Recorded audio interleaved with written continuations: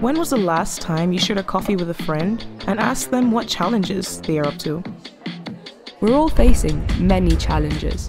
A new home, a difficult exam, loneliness, deadline stress, expectations.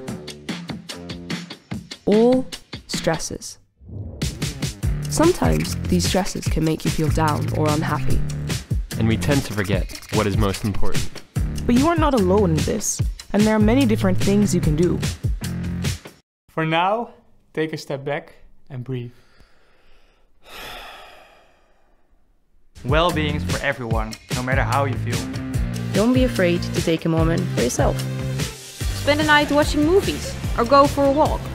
Talk to that friend or classmate you haven't seen in a while. Share a cup of coffee and have a laugh.